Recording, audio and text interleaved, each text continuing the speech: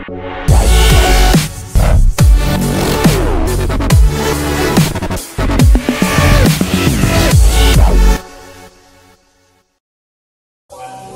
not a decent level fighter. I'm a high level fighter. So I think, yeah, I think I'm gonna beat him up pretty good. I don't want to go and say anything silly, but because it is an MMA fight and anything can happen. But yeah, I think as long as I'm in shape and I show up, then yeah, I don't see anywhere where he's going to be able to even slow me down.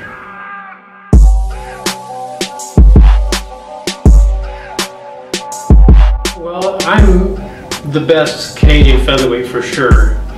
So that alone, my skill set, my abilities, I think I've proven that. I've beaten Olympic level wrestlers with Ainsley Robinson. I've beaten Jonathan Brookins, who was he won the Ultimate Fighter, so he won the whole season. Then he went on to fight in the UFC.